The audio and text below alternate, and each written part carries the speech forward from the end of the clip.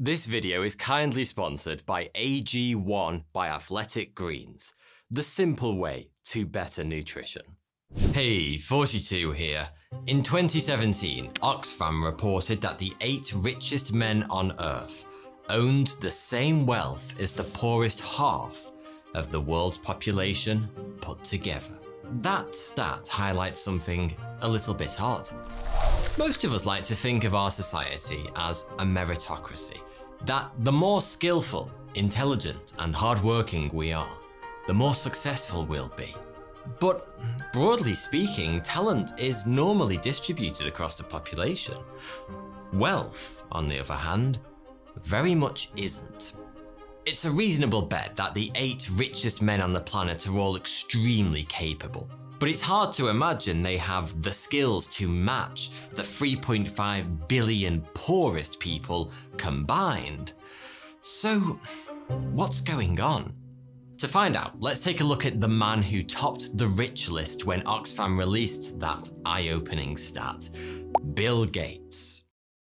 AG1 by Athletic Greens is an essentialist nutrition company that has created a movement around simplifying your health routine. And it's not just for athletes, it's for anybody that wants to take ownership of their health. AG1 is also giving my community an immune-supporting free 1-year supply of vitamin D, as well as 5 free travel packs with your first purchase.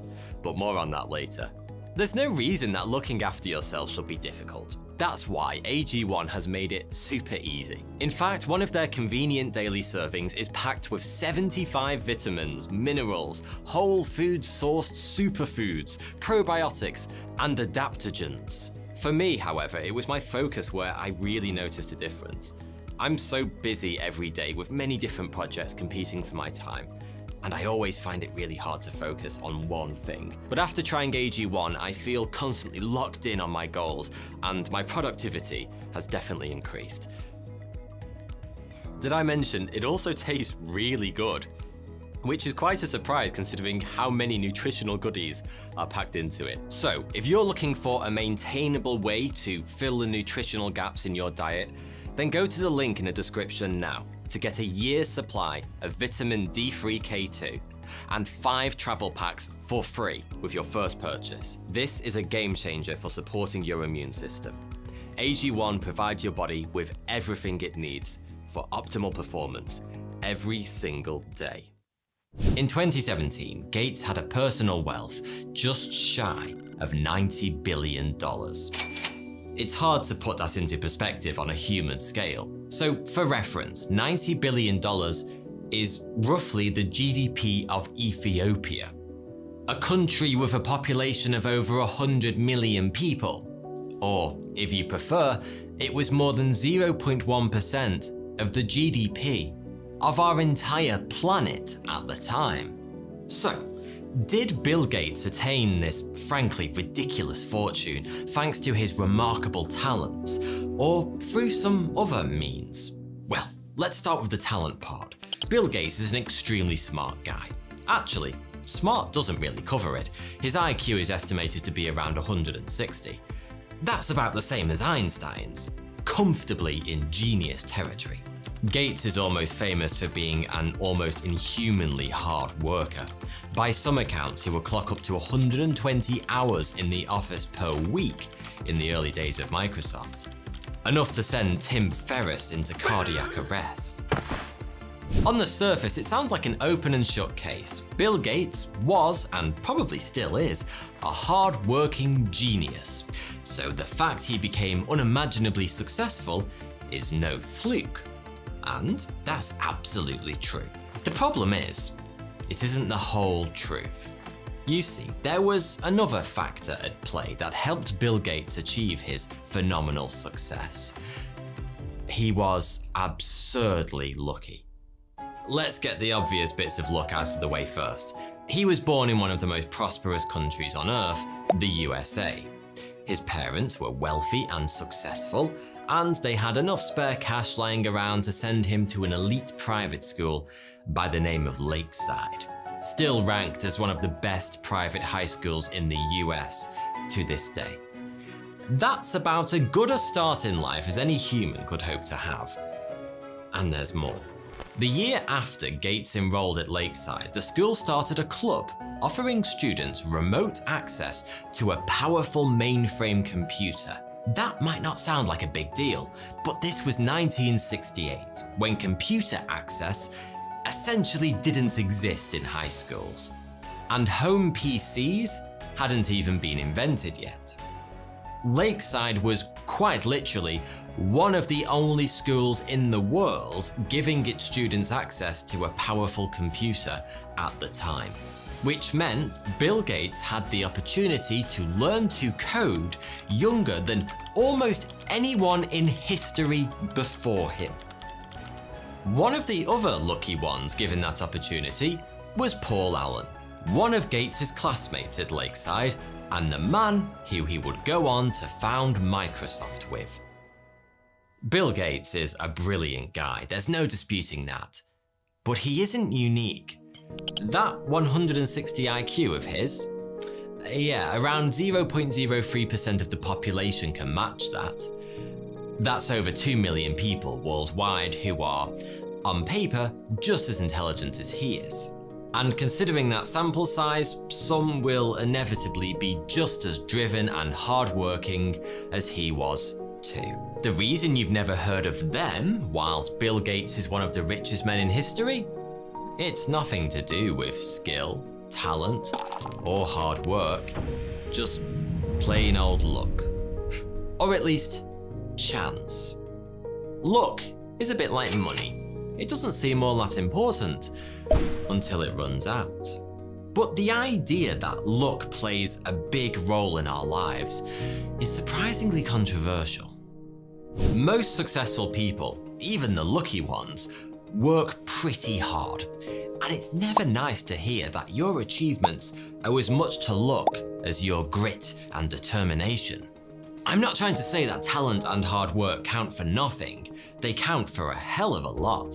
Hard work especially. But there's no getting around it. Hidden dice rolls from the great big random number generator in the sky have a huge impact on how all of our lives turn out. Bill Gates is an example of what can happen in a perfect talent luck storm. He was the right person in the right place at the right time in history, and that was enough to make him the richest man alive. Had his parents chosen any other school in the US, he would have been deprived of both his edge and his business partner, and Microsoft would never have happened. That isn't just an opinion, by the way. Gates has said so himself on more than one occasion. Of course, no Microsoft doesn't mean his life would have ended in failure, but it might well have made tens of billions of dollars difference in terms of his net worth, all from a seemingly inconsequential decision like which school he went to. Think of life as being a bit like an old school RPG. To begin with, your character gets assigned a bunch of random characteristics like race and base attributes. You have no control over these, and they may either help you or hinder you when the game begins. Your childhood is basically the tutorial. You get the chance to improve some of your stats and specialize in a couple of skill trees. Unfortunately, most of us don't really know how the game works at this point, so we just mess around a bit and end up underleveled. Towards the end of the tutorial, you'll be asked to pick your character's class. Mage, rogue, accountant, and then the game starts for real. But no two game worlds are the same. Some people are dumped in the middle of a ridiculously difficult region, surrounded by hordes of high-level enemies, whilst others have unlimited resources in their inventory and a bunch of powerful NPCs to protect them. Being blessed with good stats, resources, and favourable in-game events doesn't guarantee you'll win. Game over. It just makes things a hell of a lot easier.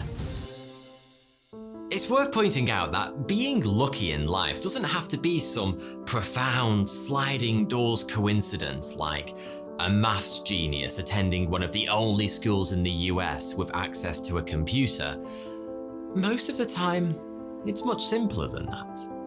If what I told you about Bill Gates sounded familiar, it may well be that you've read Outliers by Malcolm Gladwell, where his story is covered in some detail. If you have, you'll already be familiar with something called the relative age effect, where success in various fields is influenced by something as seemingly unimportant as which month of the year you're born in. The concept is pretty simple.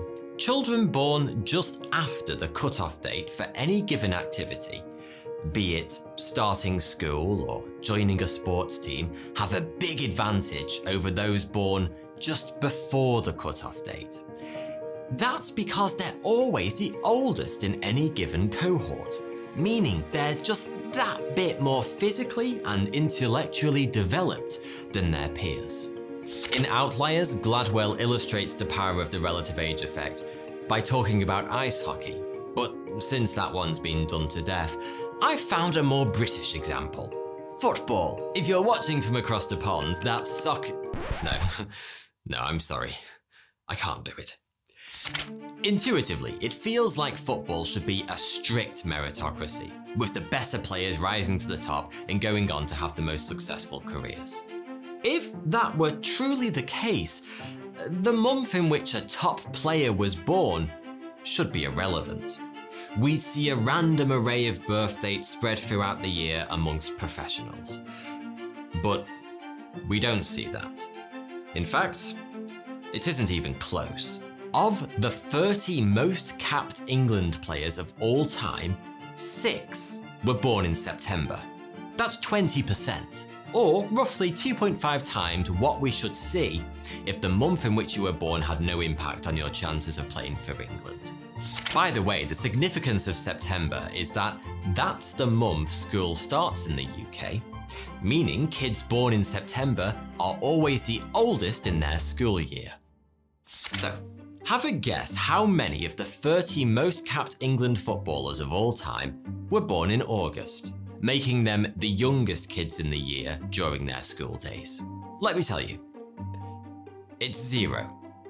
Not 1.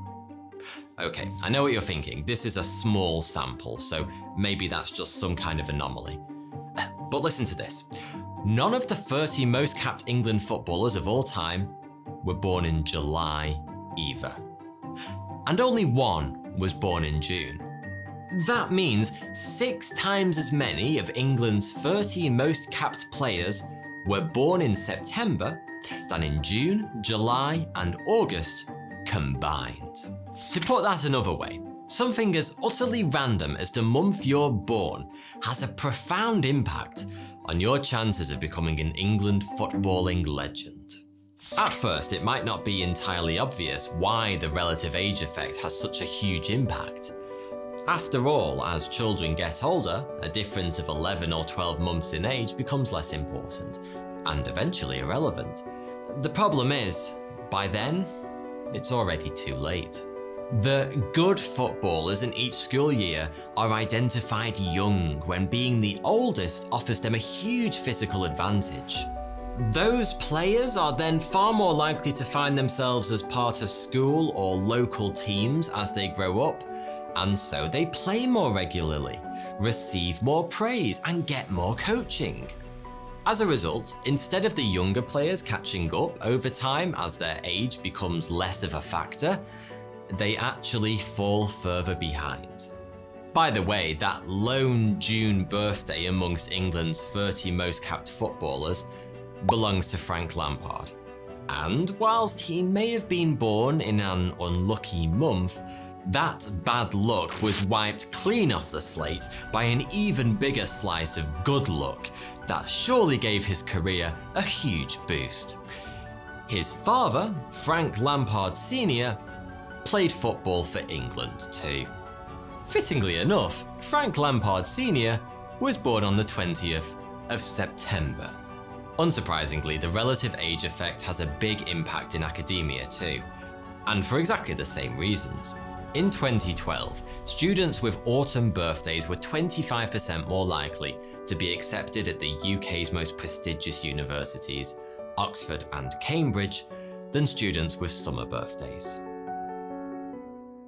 Predictably, perhaps the most important luck factor in most of our lives comes from the socio-economic situation we're born into.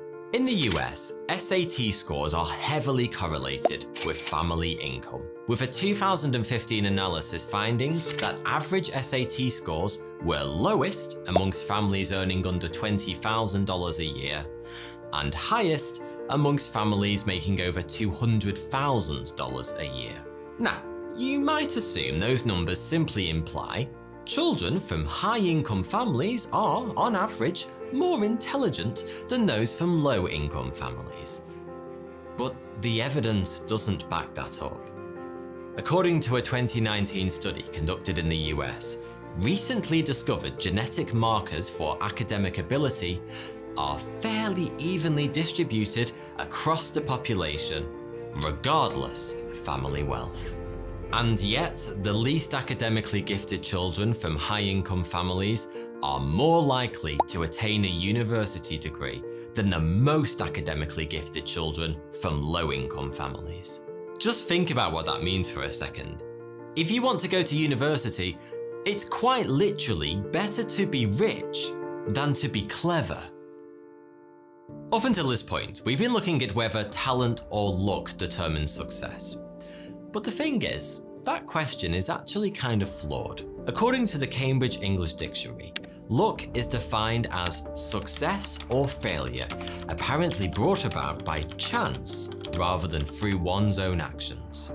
And when you think about it, a big slice of your own level of talent comes from things that are entirely outside of your control. Take intelligence, for example. It's generally thought that IQ is mostly a product of your genes and the environment you grew up in. Two things you have essentially no control over.